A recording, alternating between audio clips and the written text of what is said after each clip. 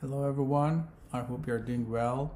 This is Sayed Musavian from the Department of Philosophy at Loyola University of Chicago. My presentation is titled Avicenna and the Universality of the Impossibilia. So my talk will have four sections. An introduction, I introduce my problem, then question and thesis. Then I will move to the main argument I want to talk about. And then last two sections would be the first part of the argument and the second part of the argument. First, introduction. Before that, let me give you an example of the problem I'm going to talk about. Consider universal concept. Let's say goat.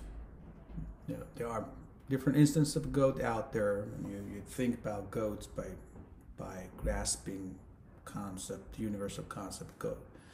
Suppose you are thinking about other things using a different universal concept, like, for example, a stag. And furthermore, suppose that the first universal concept and the second universal concept are incompatible or incompossible, if you like. So nothing can be both a goat and a stag, for the sake of argument. The question is, if you put these two concepts together, you put goat and stag together, it seems that you get a new concept. Is this concept universal and intelligible or not? It has been argued, and it is believed that Avicenna thinks that the new concept is universal and intelligible. This seems to be, in fact, a consensus. And now I will be trying in this talk to argue that as far as we have Avicenna's authentic works, we have good reasons to think that Avicenna does not believe that goat or stag is a universal or intelligible concept. So that's the main claim. So at the end, I will touch on some open questions that my argument raises. But I need also to explain the wider context of my argument. So back to introduction. Michaud introduced in the study a short treatise titled The Letter on the Disappearance of the Vain Intelligible Forms After Death, the letter for short, as I refer to that.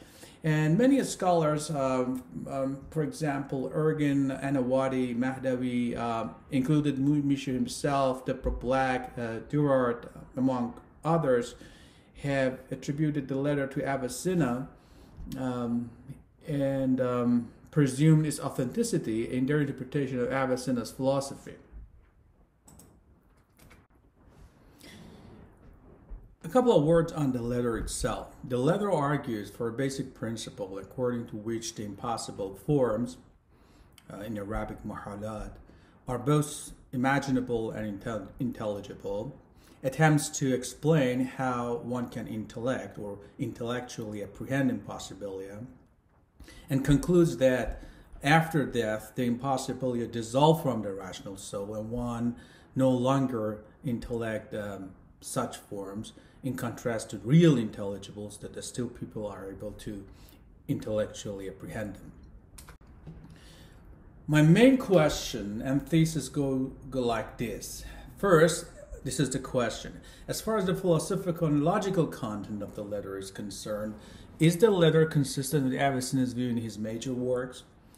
And my thesis is that this is not the case. Otherwise, I will give a negative answer to this question for four reasons. First, the letter's explanation or alleged explanation of how one intellects the impossibilia is not consistent with how Avicenna explains our apprehension of the impossible forms. And I use apprehension and intellectually apprehending or intellection in two different senses. So apprehension is not necessarily intellectual. Second, the letter's argument for the claim that impossibilia are intelligible because they are universal does not employ Avicenna's notion of universality. And third, the letter's structure is incoherent in a way that Avicenna's view is not. And finally, and fourth, the letter's central presumption that after death, the faculty of imagination will no longer be active is questioned by Avicenna at least on two different occasions. Putting all these four reasons together,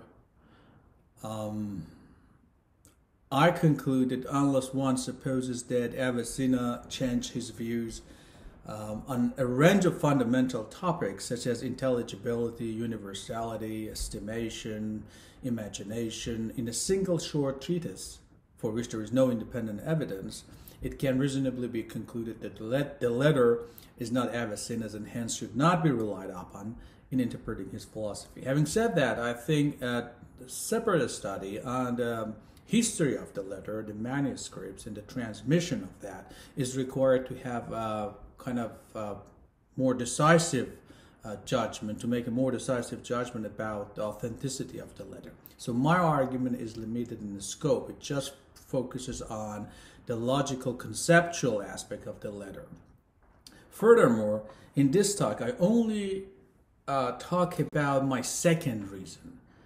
So I will focus on one paragraph of the letter, the paragraph in which the author attempts to argue that impossible forms are intelligible by showing that impossible forms are universal. And then after explaining the argument, I try to compare that argument with what we know about impossible forms from Avicenna's authentic works. And then I conclude at the end that the argument in the letter is not consistent with Avicenna's view and suffers from both logical and methodological problems. Now, the second reason. This is the paragraph I have taken from the letter. Let me quote. Indeed, the reality of the intelligible, by intelligible we mean something like concept, intelligible form, lies in this.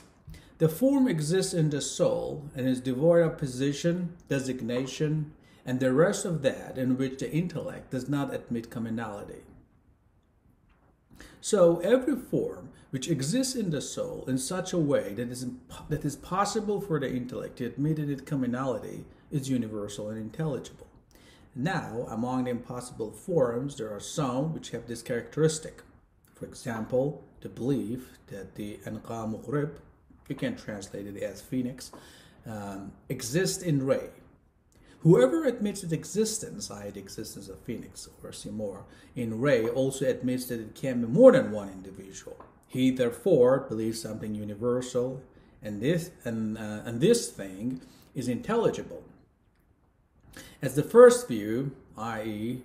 that the form contrary or muqabil to the real is not at all intelligible, is impossible or untenable, therefore remains that this form can be intelligible. End of quote. I have justifications should be understood. So 1-1, the antecedent of 1-1, if a form exists in the soul and is devoid of position, designation, and any attribute in which the intellect does not admit commonality. So position or designation are attributes of material objects. So material objects have particular location, they can be pointed out, so they can have designation, they can be designated. So these attributes can be called particularizing attributes or material accidents. So the antecedent of 1-1 reads like this. If a form is in the soul, exists in the soul, and is devoid of material accidents, then the form is intelligible. I would call this lack of material accidents, being in the soul and being devoid of material accidents, complete immateriality. So basically 1-1 says something like this. If a form exists if a form is completely immaterial, therefore it is intelligible. 1-2, the antecedent of 1-2 reads like this. If the form exists in the soul, it is possible for the intellect to admit commonality. So admitting commonality in the form is not synonymous with being completely immaterial. So to have two different terms, I rephrase the antecedent of 1.2 and refer to that as universality, the criterion of universality. So 1.2 can be reformulated as if a form is universal, therefore it is intelligible. So the difference between 1-1 and 1-2 is in their antecedents. One of them tries to say that complete immateriality is sufficient condition for intelligibility. The other one, i.e. 1-2, attempts to say that universality, which is a form exists in the mind, and it's possible for the intellect to admit commonality in that. Universality is sufficient condition for intelligibility. So this argument can be analyzed in two steps. First, 1-1 and 1-2 that I will return to shortly as providing a lemma for intelligibility. And second, the rest of the argument that apply this lemma to an impossible form, in this example, see more, and concludes at the end that the impossible form in question is universal and therefore intelligible, and therefore some impossible forms are intelligible. I think both steps of the argument, i.e. the step that attempts to give a criterion of intelligibility and the step that attempts to apply that on one impossible form, both steps are questionable. So the last two parts of my talk will be about these two steps of the argument. First, step 1. I want to argue that the move from 1-1 to 1-2 is problematic, as others have noticed, but the justifications provided to make that move look plausible do not work.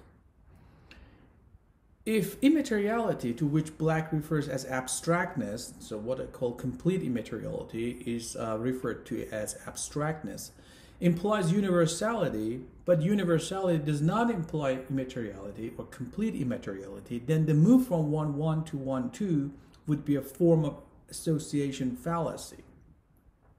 In other words, if complete immateriality is a sufficient but not necessary condition for both intelligibility and universality, and one cannot substitute immateriality with universality in 1-1, then one cannot substitute immateriality with universality in 1-1 because they are not equivalent, because one does not imply the other. And I think this is the case. A possible solution is to justify the argument, as Black suggests, by saying that within the context of our discussion, the intelligibles corresponding to material forms, abstractness does imply universality, or complete immateriality implies universality, and universality in turn implies abstractness. The two criteria are coextensive. I think there is a deeper issue with this solution, and that is, this is not the notion of universality that Avicenna works with. So Black is right in suggesting that the letter presumes that the complete immateriality is coextensive with universality, but the issue is that this is not consistent with Avicenna's notion of universality.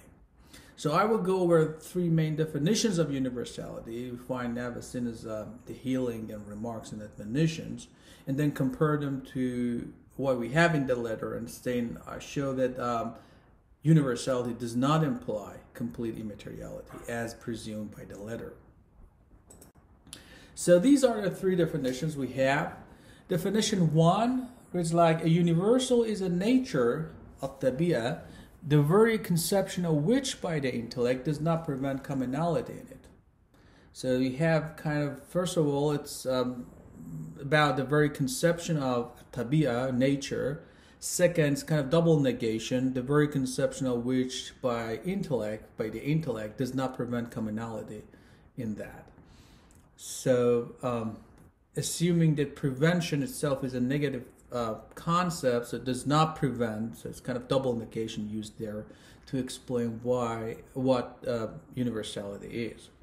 Then you have definition 2, a universal is a meaning is a translation of ma'na, whose very conception does not prevent it from being predicated of many. So you have the language of double negation again here, does not prevent it, But you have, instead of commonality, now we have the language of predication, being predicated of many.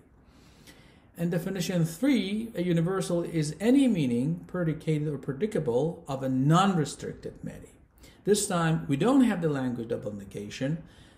We have the language of predication, but what is different at the end is a proviso on what the predication is of. So the predication is of a non-restricted many. I will explain this proviso in a moment. As far as I can see, there is no reference, no direct reference at least, to complete immateriality or abstractness in the definition or characterizations of universality. Avicenna talks about natures or meaning. He talks about commonality or predicability. And he talks about non-restricted many, that the universal meaning can be predicated of. He never talks about, at least in these 3 definitions we have, which are the main definitions we find, about complete immateriality of the universal.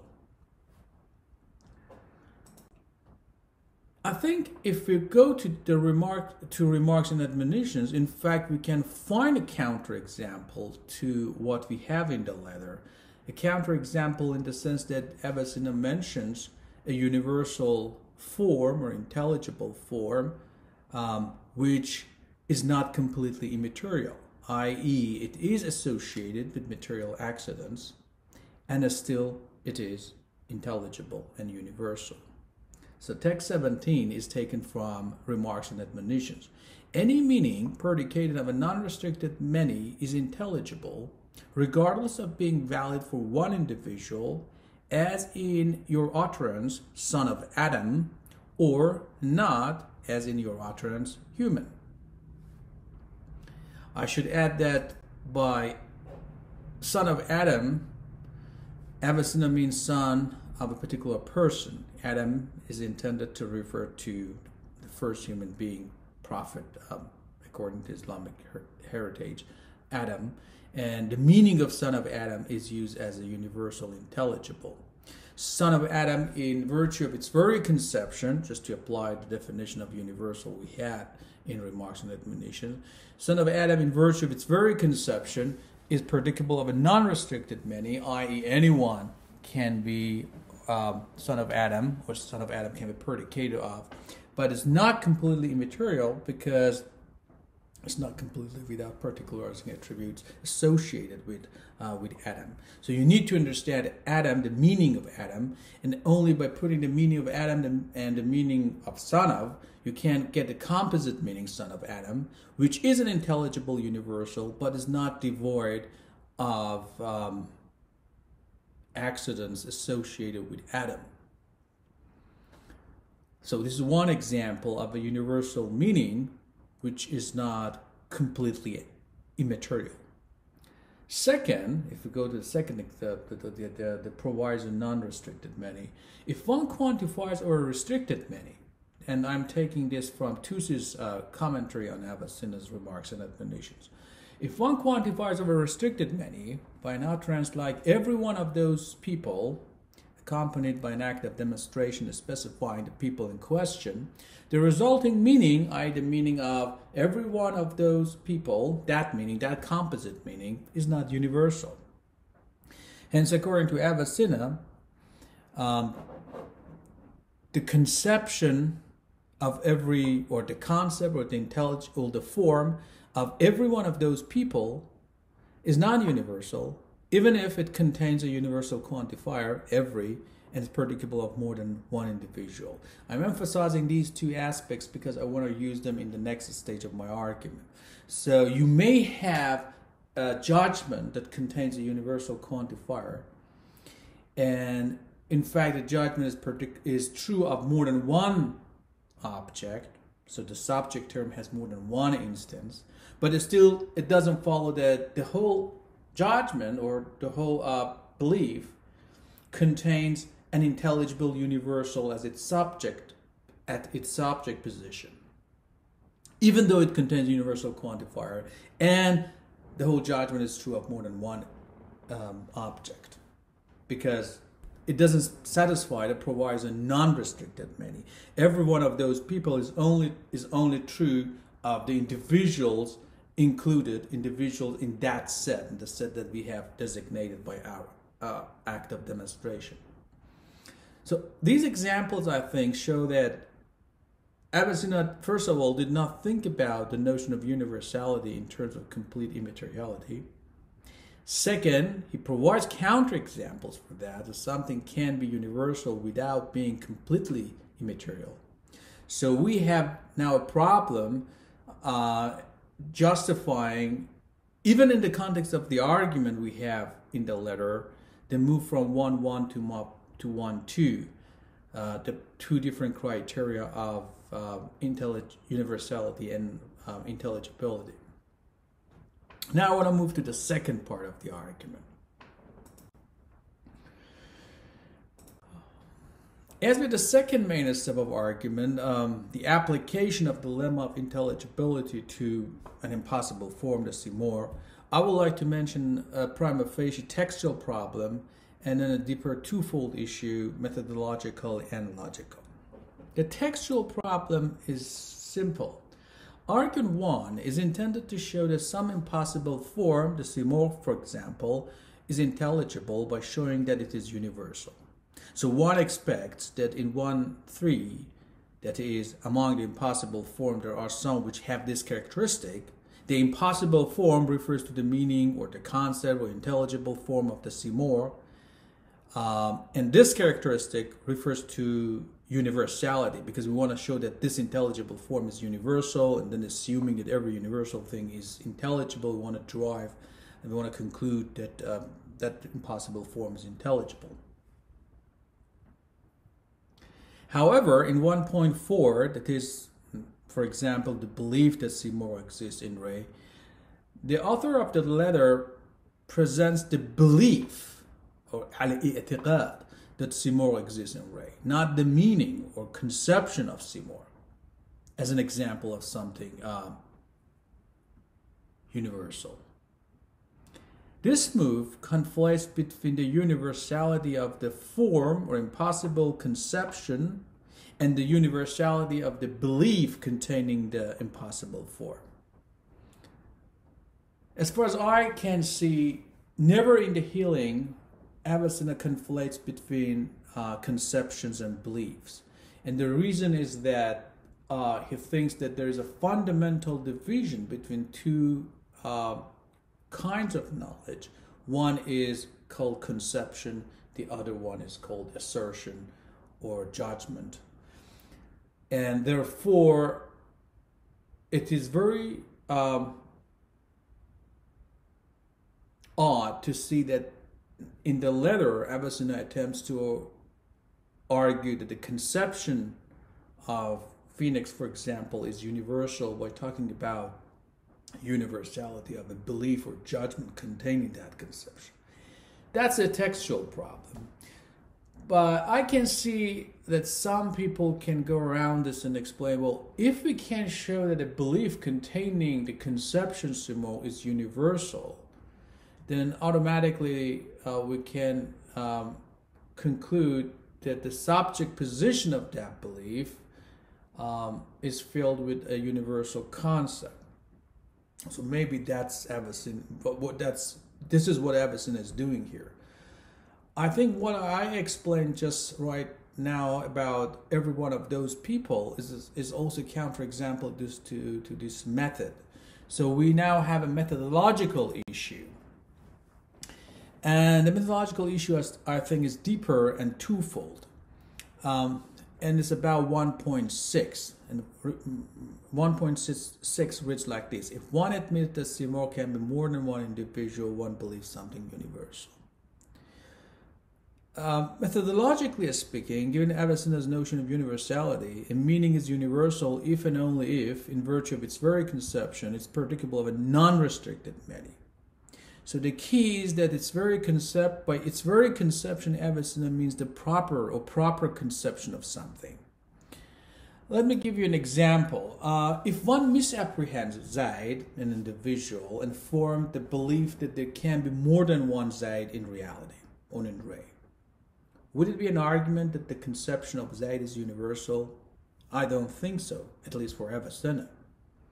It wouldn't follow the conception of Zaid is universal because someone using a kind of improper conception of Zaid, misapprehending Zaid, can have the belief that there can be more than one Zaid.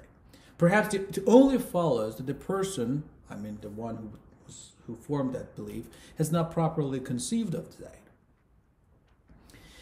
And the more fundamental logical issue is that 1.6 employs a mistaken lemma for universality. As discussed above, not every meaning that is predicable of more than one thing is intelligible, universal. So we already saw the counterexample, every one of those people.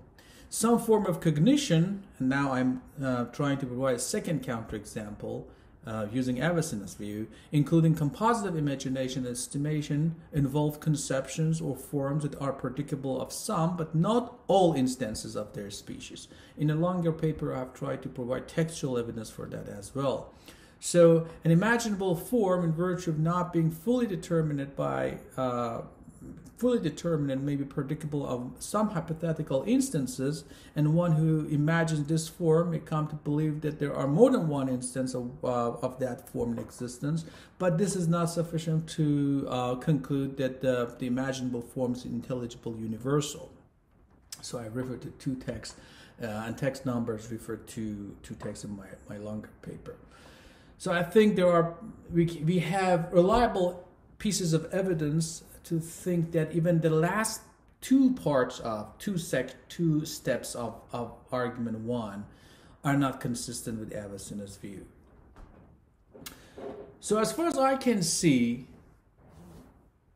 this argument, the argument that I referred to as argument one, is conceptually problematic and inconsistent with Avicenna's view. That's one of my reasons for a content-based argument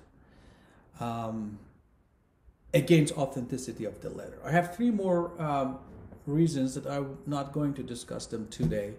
I think putting all of them together, we have good reasons to think that the letter is not Avicenna's. I want to end by 2 points. First of all, I think the letter, though perhaps not written by Avicenna, has been written by someone well familiar with Avicenna's philosophy. I discovered during last stages of my research that a prominent Persian Avicenna scholar long ago guessed that the letter is written by Abu Abdullah Masumi, a student of Avicenna, on an examination occasion. He did not provide any piece of evidence in his commentary on Avicenna's words. So I'm not sure to what extent I can rely on that, but that's one possibility.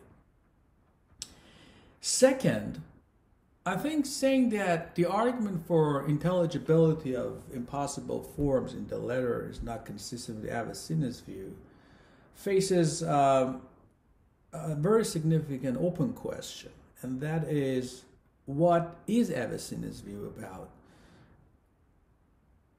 intelligibility of impossible forms? I have tried to answer that question in my paper. But I'm not sure that my answer is complete. For one thing, I think impossible forms are not only part of our ordinary discourse, like talking about Phoenix, or as we use them in fiction. In fact, we need impossible forms. I say we need impossible forms in natural sciences and metaphysics. And the reason that we need such impossible forms is that in many of reductio arguments in natural sciences, according to Avicenna, and in mathematics, and in metaphysics, we introduce something impossible and then try to show that absurdity follows, and then close the argument saying that such a thing is not possible. In natural science, for example, Avicenna's argument for the impossibility of the word, the argument is reductio, so he assumes the word exists, and then the argument goes through by showing that there's some impossible conclusions following. In mathematics, many of the, like the greatest even number does not exist. Well, the proof goes through assuming that there is such a number and then showing that this is impossible. This leads to contradiction. And in metaphysics, like Zidullah or the anti-God or the second God was impossible, the argument goes by assuming that there is a second God and showing that this is impossible. So in all different sciences, like natural sciences, mathematical sciences, and metaphysical sciences, metaphysics, we need somehow to talk about impossible forms. How these arguments are understood by Avicenna and analyzed, that's kind of open question that I would like to turn to next. Thank you for your attention. I hope you enjoyed the talk, and please send me any email via email any criticism, question, suggestion, or point that you may have. Great, thank you.